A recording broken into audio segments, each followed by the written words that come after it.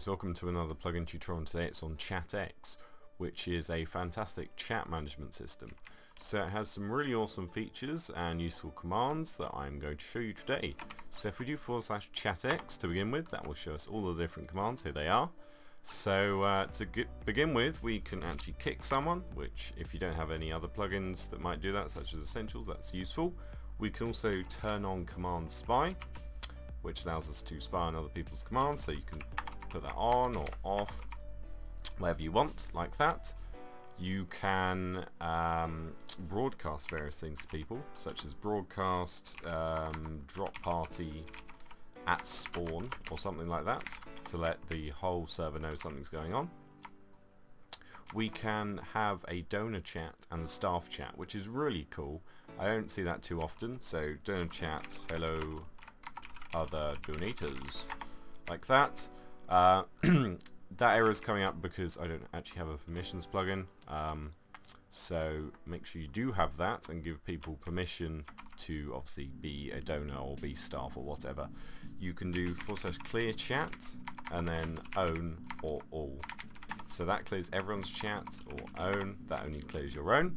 So make sure you only give all to maybe the owner, staff members, admin, that sort of thing.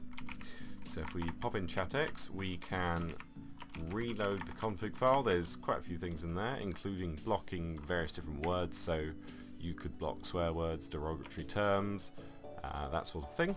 And you can also do ChatX features. This is very cool. So you can turn on and off various features. So there's join events, leave events, and there is obviously chat. So you can actually disable chat and re-enable it. So enable the chat feature, so this will actually stop people from going in chat. It locks it, which is cool.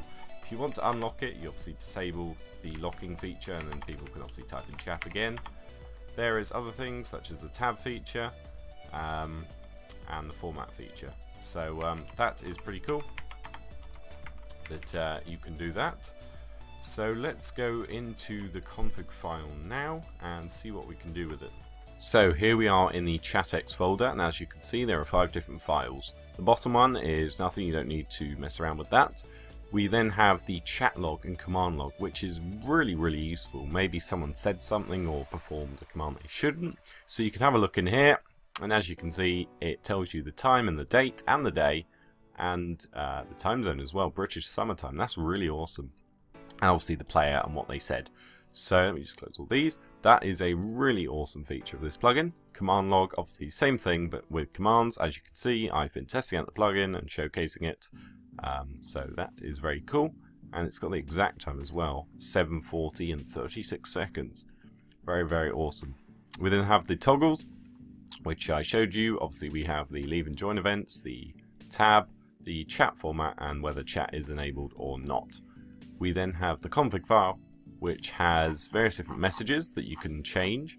So you could change the chat format, which is really cool, and this is the message that pops up when the chat is locked. You can change how the staff and donor chat look. So I would probably change this to a different color, such as 6, is that orange? Sort of a goldy orange that makes it look a bit better. Advertising message, so player might be advertising, that's very cool. And then anti-spam as well. So there are some very awesome features in this plugin, particularly the blocked words one. So obviously add as many words in here as you can think of that would be bad or could offend someone, or is just a bad word in general. So that is cool. And we have all of the different featured messages turning things on and off. So that is the plugin. It's really awesome. I will leave the link down below as always. So subscribe, like, comment, and I will see you next time.